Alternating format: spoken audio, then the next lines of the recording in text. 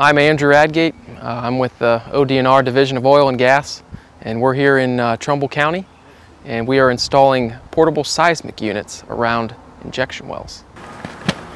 We're doing this to get a better picture of the natural seismicity of the area, as well as monitor for the potential for induced seismicity around oil and gas activities. And then if we don't see much, we'll pick them up and reinstall somewhere else across the state where we're interested in the seismicity.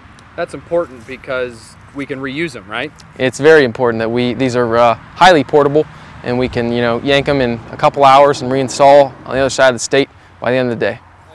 This is going to go down about 9 feet below surface. Mike Hastings from Hastings Microseismic is an international expert in induced seismicity. OhioDNR hired him to help develop, install, and operate our monitoring network. We don't know what's happening 10,000 feet down below us here. There could be little micro-earthquakes occurring or nothing.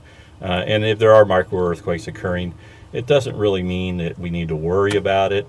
But the monitoring network will give OhioDNR the information necessary to determine what could be causing a seismic event and if action needs to be taken on the surface to keep people safe. And that's why we're trying to understand what's going on and how can we mitigate it, and how can we tell the operators maybe how they can change their injection strategies to reduce those sort of events that are being felt.